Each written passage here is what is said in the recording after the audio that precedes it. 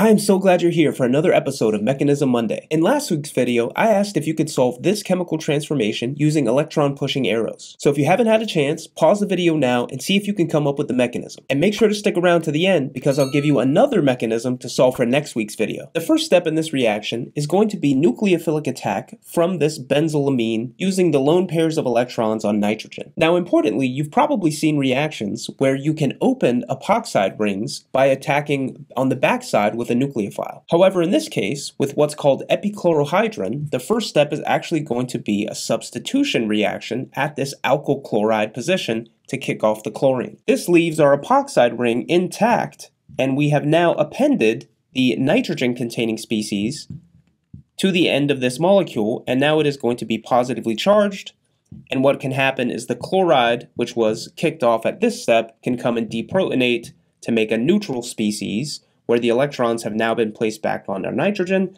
giving us our epoxide ring, and now our neutral nitrogen species for our next step to occur. Now importantly, in this reaction, you were told that you had potassium carbonate. And if you recall, anytime you dissolve an ionic compound into water, for example, they separate into their component ions. This means that there will be 2 potassium ions and also 2 carbonate ions. And remember, carbonate is a twice negatively charged species, which basically looks like this. So CO3 with a 2- charge. And this base can now act as a nucleophile, which will actually come in and do that backside attack to open our epoxide ring. And this is going to give us a new molecule where our ring is going to start to take shape. So since this oxygen attacked here, what will happen is now we have our O- at this position, which kicked up from the epoxide.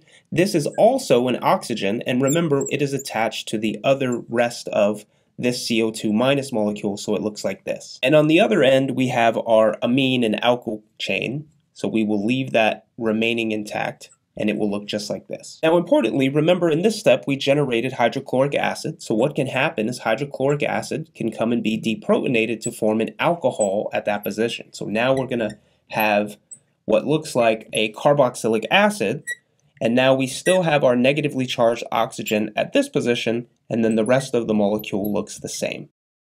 Now importantly, this nitrogen contains a lone pair of electrons, which can do a nucleophilic addition at this carbonyl carbon, which is going to be very electronegative because it's attached to 3 different oxygen atoms. And this is actually going to do the classic addition-elimination reaction, where those pi electrons will kick up to oxygen, but then come back down and actually kick off hydroxide as a good leaving group. It's also going to serve to close this ring. So we would have 1, 2, 3, 4, 5, 6 atoms as part of that ring. And that 6-membered ring, just to keep things simple, I'm actually going to draw as a chair conformation, which you've likely seen before when talking about cyclohexanes. So for example, this is what that molecule now looks like, and we still have our CO double bond at this position, and the nitrogen still has that benzyl group on it as well. So now that we've completed these steps and I'm out of room, I'm going to start with this molecule after we have worked through these electron-pushing arrows to get to this stage where we have made this molecule.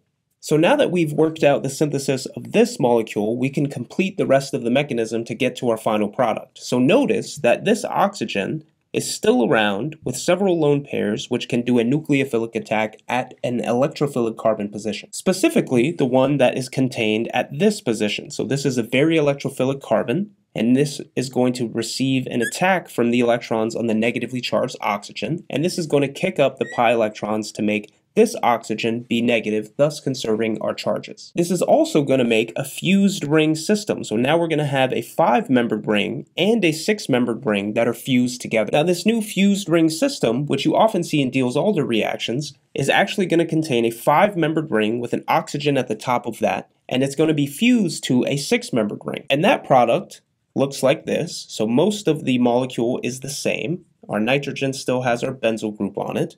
Here we have an oxygen coming off that is now negatively charged, And remember, that new fused ring system is going to contain an oxygen at the top of the point, and that gives us our chair conformation showcasing the fused ring. The next step is going to be these electrons, which are now, there are 3 lone pairs on this oxygen, are going to come down and actually kick off these electrons and place them on this oxygen. And in doing so, this removes our fused ring system to where we only have that 5 ring species now. So there are 5 members of this ring, just like in this position. And notice that this nitrogen is 3 atoms away from an oxygen. Similarly, 1, 2, 3 atoms away from an oxygen. And 2 carbons away, we have our O-.